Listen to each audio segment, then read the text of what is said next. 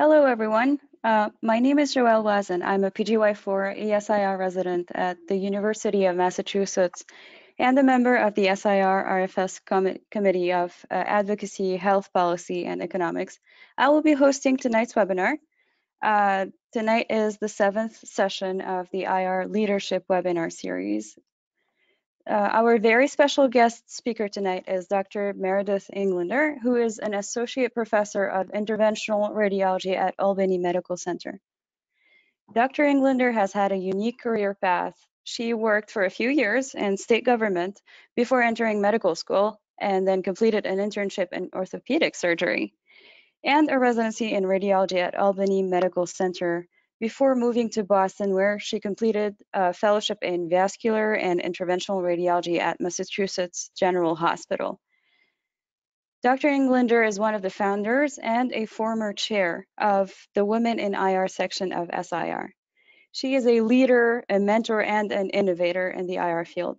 She's actively involved in IR advocacy and health policy, and she brings in her rich experience to discuss today's topic, professionalism. Your attitude, not your aptitude, will determine your altitude. Thank you for joining us, Dr. Englander. Thanks so much, Joelle. I really was honored by the invitation and humbled as well. And I'll tell you, of all the IR talks that you'll hear over the course of your training, this one is unique. It's a message that you don't hear too often, but I think that it's one that's really critical for your success as an interventional radiology. Other talks are going to teach you how to do IR, but hopefully this one will get you thinking about how the world sees you. Listen to the message in the talk tonight and then think about it, because in so many ways, the way that you are perceived will lead to either open or closed doors, and also how you are perceived is definitely in your control. So. I guess that's the introduction. I have no disclosures that are relevant to this talk, or really any disclosures, but definitely everything that I say today reflects my opinion. So when I first was given this topic, I was kind of impressed. Your attitude, not your aptitude, will determine your altitude. And Monica, you see, that actually sent me the email asking me to participate with this title. And I was really impressed. I was like, wow, how did she think of that? But then I realized that that it actually was not her words exactly, although I think that that the words are so true. Actually, was a quote from a gentleman named Zig Ziglar, who was a salesman, who realized that he had an aptitude for sales and ultimately developed his own business where he taught people how to sell.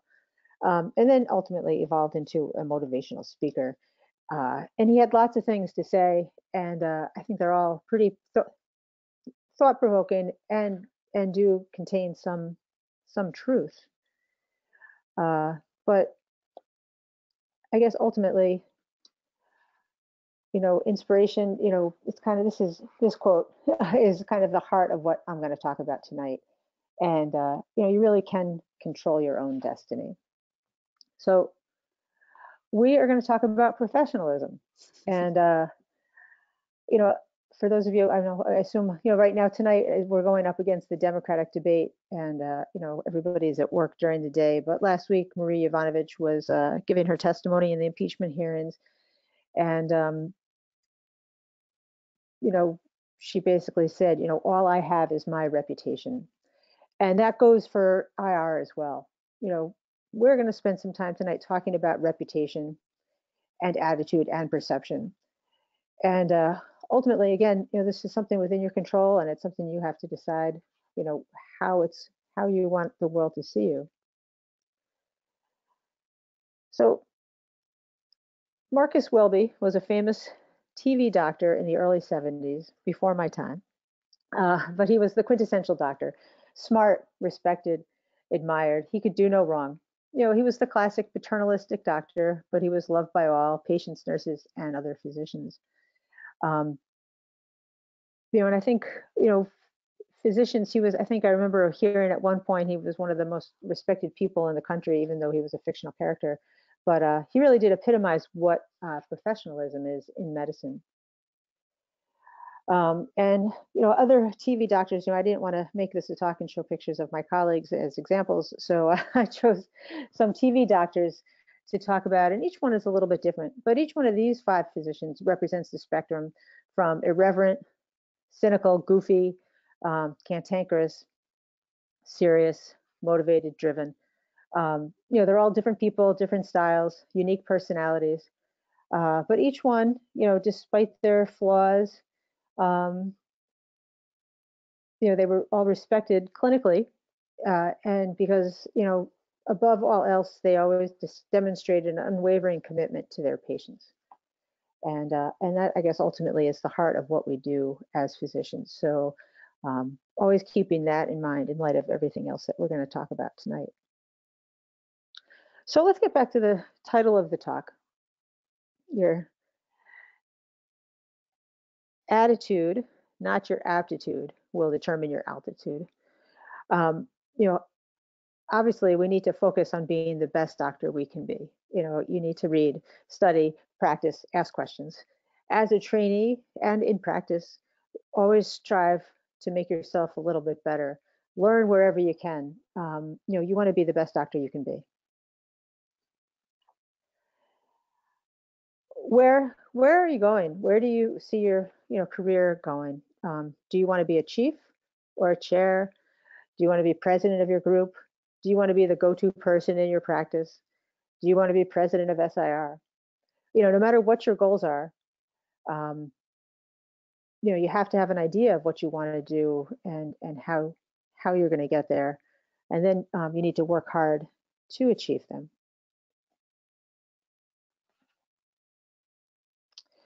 And this is the key right here, your attitude. The way, lots of different cliches and sayings. I don't even need to really come up with a talk. I can just say, the way you do anything is the way you do everything. People see who you are and how you treat other people. And this is a quote, actually in my hospital, they put a quote of the day up on the board in the IR suite every day. Someone comes up with a quote, and this was the one today, which was kind of timely for me. But this is a Maya Angelou quote. They won't remember what you said or what you did, but they'll always remember, and I'm paraphrasing, always remember how you made them feel. So, I think the point is important.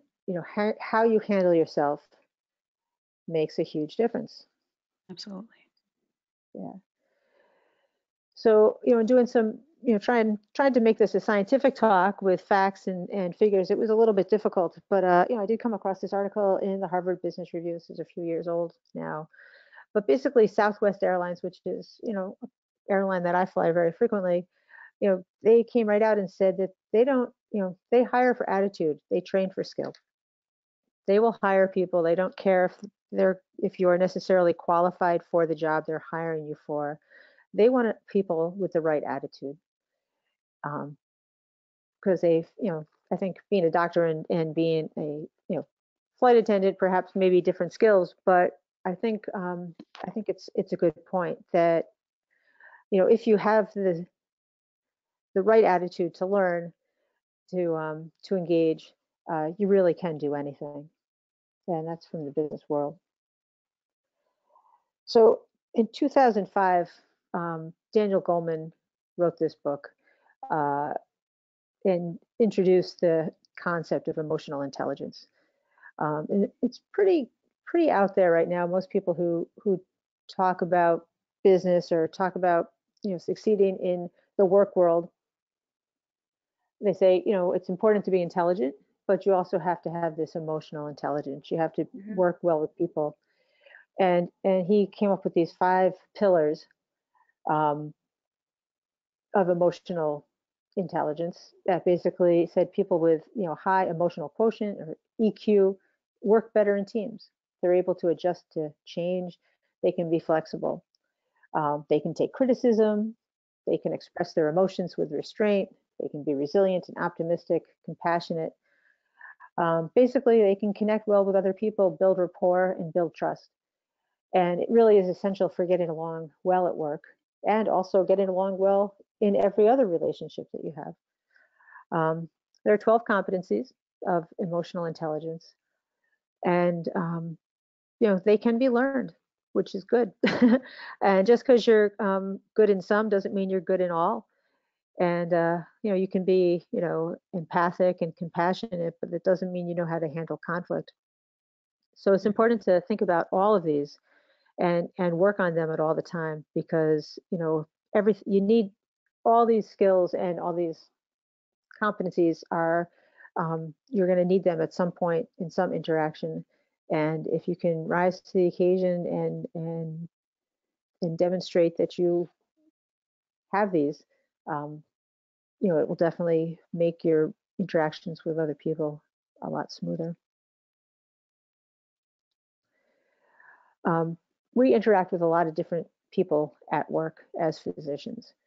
Each one of these different relationships is important. But you really shouldn't treat people differently based on who they are or what they do. And we can all think of examples of physicians who are good, nice to the other physicians, but don't treat the staff respectfully, or people who are nice to their patients but don't treat their trainees well. Again, the way you do anything is the way you do everything. People see what you're doing, they see how you treat other people, and it's just important to always focus on your relationships and treat everybody with respect. It's all it's so funny. All these it's all about the cliche. How do you want to be treated? How would you want other people to treat people in your family? And it all gets down to the basics, right? Your parents were right, your grandmother was right. The golden rule is it applies all the time. And following these three simple rules will really get you through a lot of interactions with other people. And it's funny. I was like, this could be the whole talk right here. This is really the bread and butter of how we treat people, and it really is important that we think about these basics every day. So I think being positive is people see that. People appreciate when you say yes. And this was something that I learned in my training, and as an attending. When people come down and ask for help with a case or a question, it's a lot easier to say yes and work out the details. It's a lot easier to say, yeah, I think we could try that, and then realize that it couldn't be done, than to just say no. I'll also tell you, as far as in dealing with, in the suite when you're doing cases, if people know that you're approachable, it's going to end up with better patient outcomes. If people in the room feel that they can speak up, that they have a good relationship with you, if they see something that is going wrong, they'll tell you. You can avoid a lot of problems if people feel empowered to speak up, and they won't if they don't feel that you're going to receive them well. So, again, try to, always think about, how am I coming across? Am I closing doors? Am I making this difficult for other people to tell me what's going on? Am I putting, people in a compromised position because of the way I'm treating them?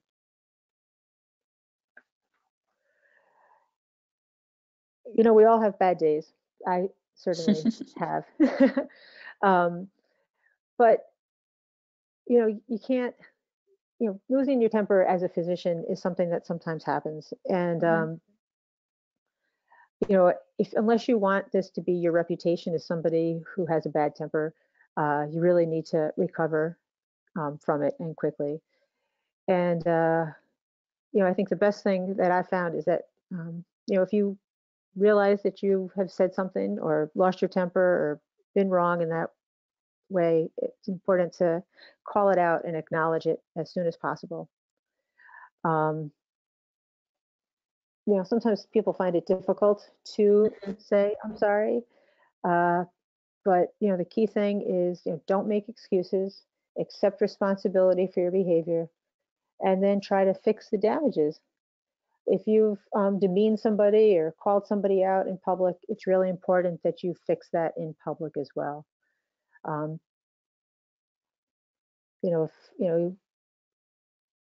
a tech or a trainee or does something and or a nurse, if somebody isn't living up to your expectations and you call them out in front of other people, you need to really go out of your way to point out that that you respect them and that they're actually, they are a good tech or they are a valued member of the team, and make sure that you really, try as hard as you can to make up for that, because people will hold it against you.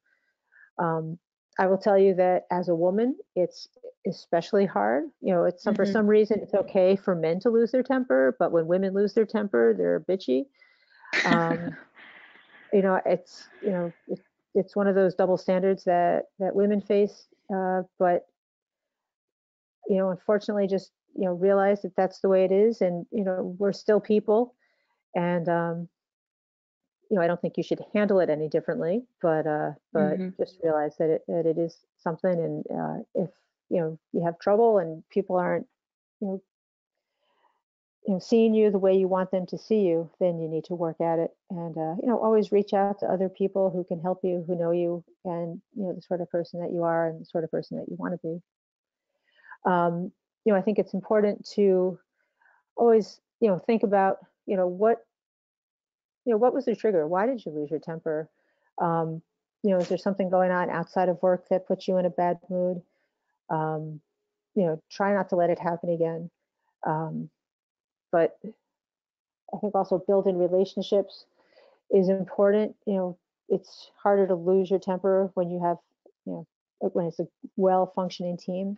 I always say, if you feel supported at work and working in a team, it's harder to lose your temper, and also clearly communicating is essential. Misunderstandings can so easily lead to a situation where you can lose your temper. And I'll just, think of this, example, make sure people understand what your expectations are. If you say, pull that, and the person goes, oh, okay, and instead of pulling the wire, they pull the catheter, you're going to get angry. But meanwhile, it was because you weren't communicating clearly. So it was a misunderstanding, simple misunderstanding. Now you have to work hard to get back into that, that little vessel that you struggled for 20 minutes to get into. So, be clear, be concise, be direct. But then also, you have to listen to other people. Be interested when they're talking. It's so easy when people are talking to let your mind wander, but really be engaged with people and hear what they have to say. Again, clear communication at work will help prevent problems, which could lead to more problems. And then, I put this here under communications, don't gossip. It's so, we work in a close environments. We work closely with people.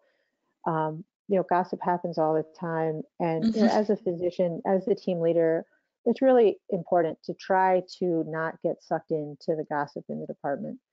To tell people you're not interested in it, and they'll respect you. But really, I would just, as much as you can, just try to stay away from that. Try to, keep your, take the high road. Building trust is really important with the people you work with, the members of your team. They want to know that that you have their back if there's a problem.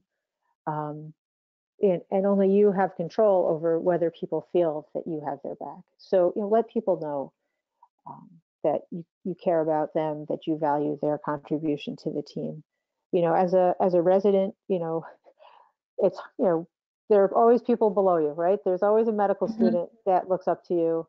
And then as you move your way up, there's junior residents. At every stage, always remember who you were and where you've come from.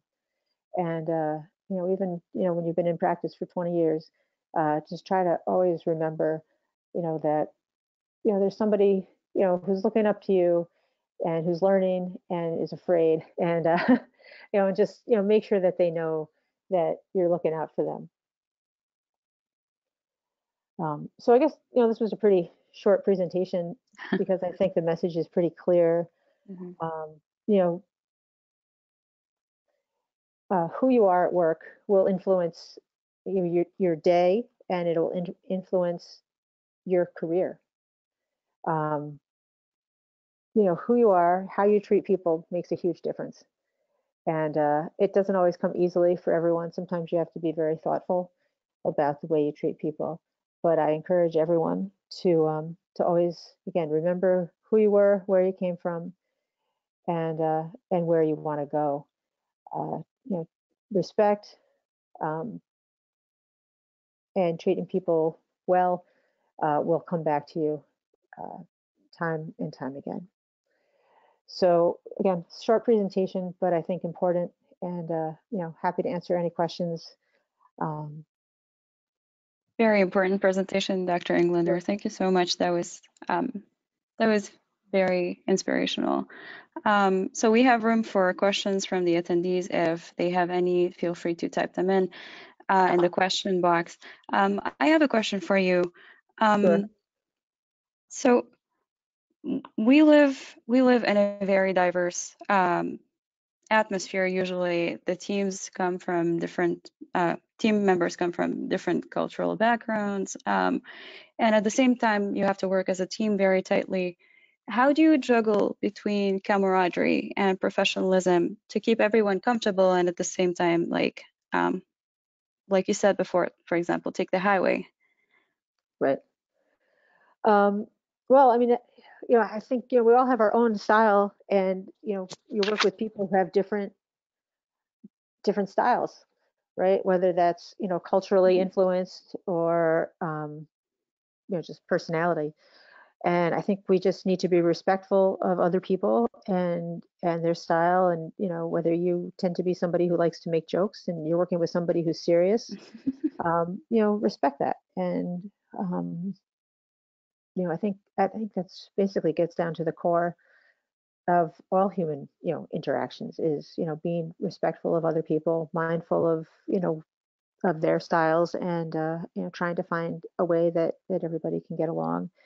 And we're taking care of patients. So, I think that's the point and the key. That if we all focus on our goal, is we can get through it well.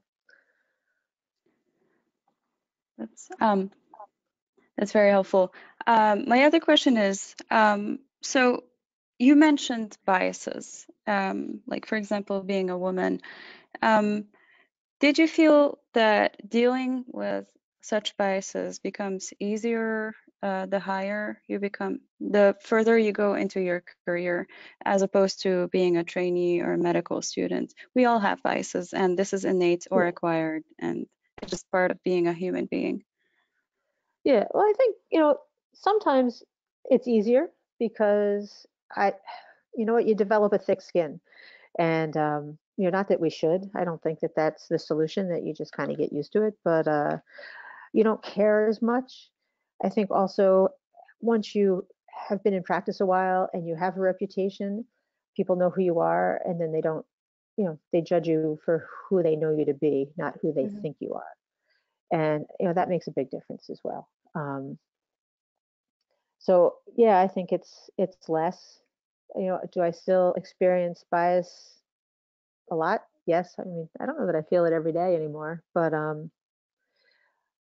still see it all the time. And now, sometimes I kind of joke at it. I'll call it out a lot more easily than I ever did before. So, with experience comes confidence, and you have a lot less tolerance for that than when you're younger, and you're in a much more vulnerable position as somebody early in their career in training still. So it's a lot harder.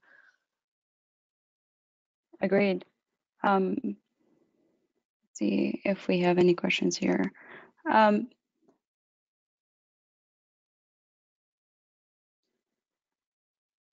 We have a question here.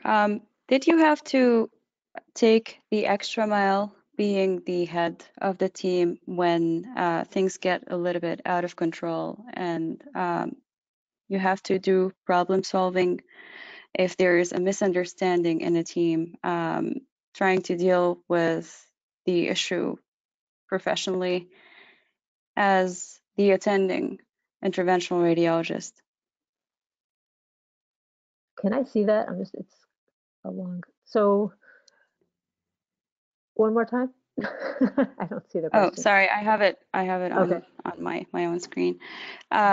Whenever there's a misunderstanding, I guess whenever there is a misunderstanding, and did you feel that you have to intervene as the head of your department or the head of your team in order um, to problem solve? Do you have to take the extra mile and try to understand other people even Yeah. more as an attending rather than being the person who is lower ranking? Well, as And, you know, as the physician leader of, you're the leader of the team. It is a team, and that's one of the things about interventional radiology that I really like is that, when you're doing a case, everybody has a job to do, but we still rely on each other. But ultimately, it's the physician who is the head.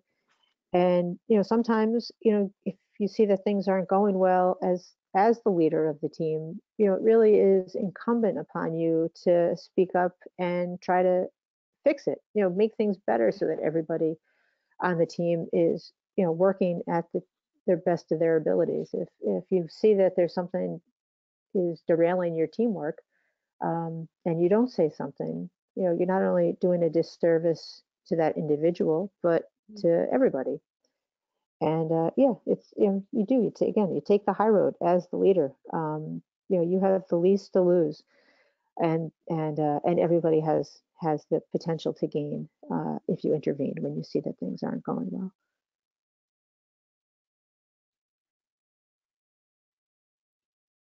that's a great answer. Thank you very much, Dr. Englander.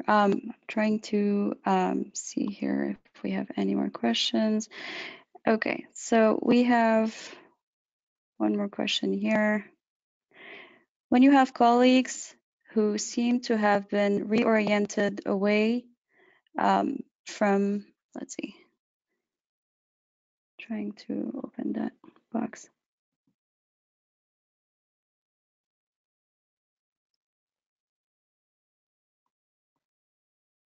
From the 3 golden rules you mentioned, Right. what have you done to reorient them, or have you just let it go? And this is a question from Mari Tanaka. Thank you, Mari. Yeah. Well, that's hard, right? When other people aren't behaving well. um, I guess, fortunately, I can't think of a specific example where I've had to intervene or where I've really even, I can't think of a specific example, but definitely if I was in a situation where, I felt that there wasn't respect, there somebody who was treating somebody disrespectfully, I, you know, and again, at this stage of my career, I call it out and, take the Mm-hmm. person aside. You try to be discreet. I mean, you don't want to make anybody feel bad. But people need to know, and if people are saying something or treating people in a certain way, and you know and then is it purposeful or is it really is they don't know. um, you know if you point something out to them and they didn't know, they'll be very thankful to you that you pointed it out.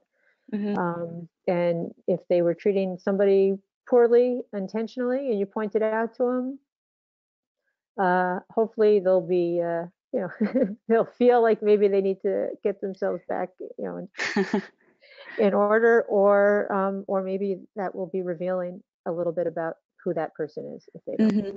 correct. Mm-hmm. So, Understood. there's really no, again, there's nothing to lose by taking the high road and working towards civility and respect. We're all adults, we're all professionals, Right. and we should all act like adults and professionals. Agreed. Agreed. So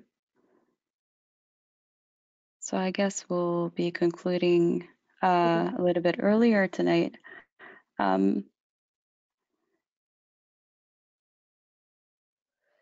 Yeah, I guess well, that's it.